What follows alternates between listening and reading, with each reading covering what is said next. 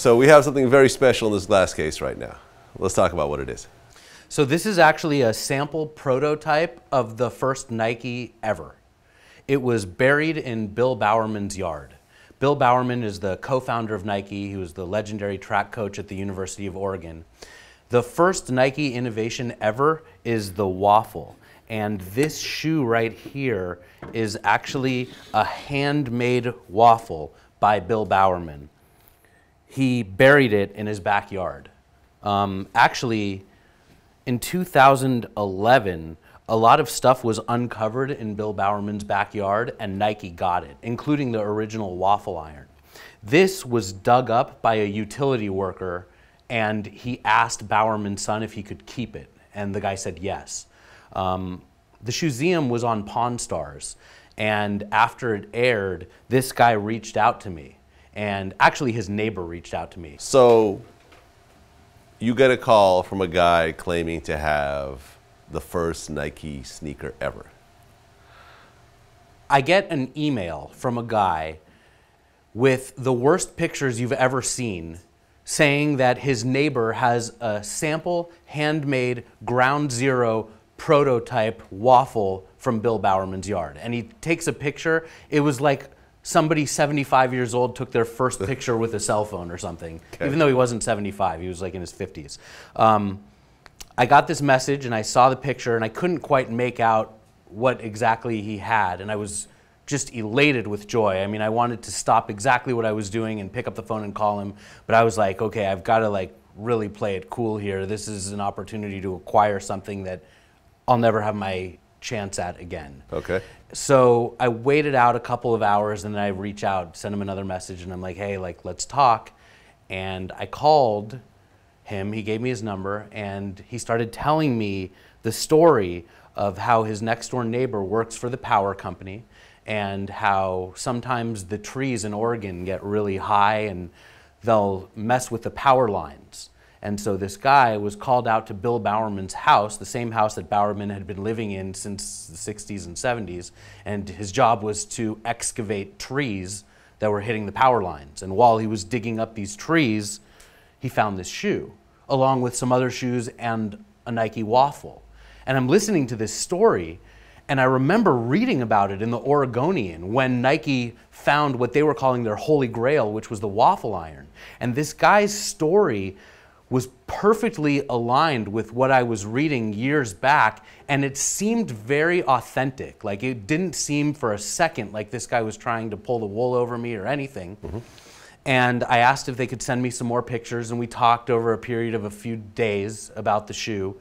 And they were like, we're willing to sell it to you. What do you think it's worth? And I was like, well, it's pretty much impossible for me to figure out what I think this shoe is worth. Mm-hmm. The only thing I could even compare it to was there was a pair of shoes that claimed to have been worn by Steve Prefontaine. Now, Prefontaine was one of the original runners over at Nike. And on eBay, one shoe was auctioned off and it went for like $1,700. And it was supposedly worn by Prefontaine. And I was like, look, I don't know any comparable anything that I could even say of what one shoe is worth that was buried in this guy's yard, except that here's this Prefontaine shoe that went for $1,700. After eBay fees, it's about $1,500. What do you think? And they were like, will you pay our PayPal fees and shipping? And I was like, sure. So it was like $1,540. They said to me, look, like, we're not trying to become millionaires off of this or anything. We really want you to have the shoe. We know how much Nike means to you and how much this piece would mean to you. And they said, we've reached out to Nike 5 different times to tell them that we have this shoe and that we want to donate it to them or to sell it to them, and nobody even responds. And I was like, well, you know, it's their loss.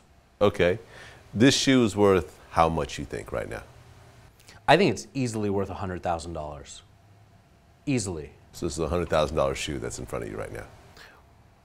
There's just not any other out there. Now, are there any other shoes that are worth $100,000 in the world? Well, there was Michael Jordan's Flu Game pair that sold for auction last year. It went for $104,765. Okay. There's the Yeezy 2s that got auctioned off. Yeah, I think those went for like 99,000, but I don't even know if that was real. Was real. Actually, a pair of Justin Bieber's worn Jordan Flight 45s sold for $50,000 on eBay just a few months ago. You know, if you think of like the Eminem 4, most recently hit Flight Club at $37,500. We've got the Undefeated 4 in the case here that's $25,000, or I guess it's over there. So this is one of the most expensive shoes on the planet right now. Definitely. I actually called Nike to try to see if I could get the left shoe. They didn't call me back. And I called them like 4 times. Scott Reams is the guy who works in the Department of Nike Archives, and he was the guy that the Oregonian reached out to when they unveiled the waffle iron and all this stuff. And I was like, hey, like I've got the size 13 right shoe. Do you have like a spare left? They never got back to me. This shoe though, it's a prototype of the Moon shoe. The first waffles that were ever made by Bill Bowerman were called Moon shoes because the impression left on the ground reminded him of the impression left by Neil Armstrong and Buzz Aldrin when they walked on the moon 2 years earlier in 1969. This shoe was actually only made for a handful of runners that competed in the Oregon Olympic trials. In 1972, the Olympics were in Munich, but the trials were in Eugene, Oregon. And Bill Bowerman made about a dozen pairs of these Moon shoes for the runners, and this is a sample prototype of that. The Moon shoes were never actually sold to the public until the retro era, like in the 2000s. Actually, the first waffle was the Oregon waffle, and then the waffle trainer and waffle racer. But this is where it all started. Going back to Steve Prefontaine, this pair of shoes right here is called the Pre-Montreal. Montreal was for the Montreal Olympics in 1976, because Prefontaine, or maybe because they came out before the Olympics. But these shoes were made from 73 to 76, specifically for Steve Prefontaine. And before I got my hands on this Moon shoe, this was it for me. Like, the Steve Prefontaine was like my holy grail. Okay. So, and how much are those worth about? I picked them up on eBay for $3,383. Okay. About 5 years ago. I think they're worth considerably more now. How much do you think, if you were to guess? I know what I wouldn't take for them. You know, like if someone offered me 10 grand, I wouldn't take it. Okay. Well, maybe it's worth less than that to somebody else, but just to me, like, Steve Prefontaine is the soul of Nike. Like, that's what Phil Knight says. And to have the shoes that were made for him is just really special. So, I mean, what's interesting about these original prototypes that you have, you know, that are buried in the backyard is that they still have the Nike swoosh on them. Yes. So it's so interesting how, with all the different technology and, you know, the billions of dollars that have been made, Nike has still kept the exact same logo this whole time. And the way it came about is fascinating. You know, Nike was named by Jeff Johnson, who was one of the first employees at Nike. And Nike is the Greek goddess of victory. This guy was in his sleep one morning and woke up and uttered Nike and thought it would be a cool name and figured out that it was the Greek goddess of victory and pitched it to Phil Knight, who wasn't a fan. At the time, he wanted to call Nike Dimension 6. But that wouldn't fit well on any shoes. And he was like, okay, you know, maybe it'll grow on me. And then he hired Carolyn Davidson, who was a friend of his, and she was a graphic designer. She needed money for a prom dress. And he hired her for $2 an hour.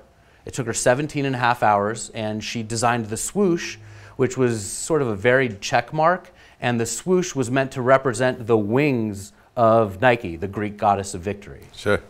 What do you think about the lawsuit that's happening right now where the photographer, this one photographer who took like a Jumpman type photo of Michael Jordan is now suing and saying that Nike owes him money for all these logos over the course of the last few decades? Well, I mean, let me just take a step back and say that I'm almost as fascinated by the lawsuits that come out involving Nike as I am with the shoes. Okay. The Jumpman lawsuit, I think it's frivolous. It seems pretty crazy that a photographer can come out after all these years and claim that he has a right to the Jumpman logo. If you read some of the press releases that have come out about that story. Originally, Time magazine hired this photographer to shoot Michael Jordan. He was wearing New Balance shoes in the picture. And they took the pictures, and then as the Air Jordan 1 was being designed, Nike licensed the rights to use the image again. So there's like, they were definitely inspired by the work that he did. I mean, you can't look at those two images of Michael Jordan and think that they don't look alike, because they really do. But, you know, to claim that he has a right to the image that became so iconic, I just don't buy it.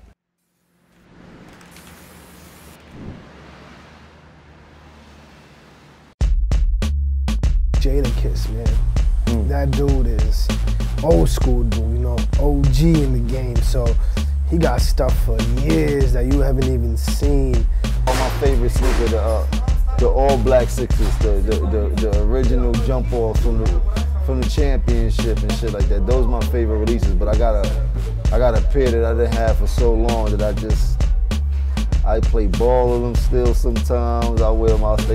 They twisted, but they from the first era of them, so you know.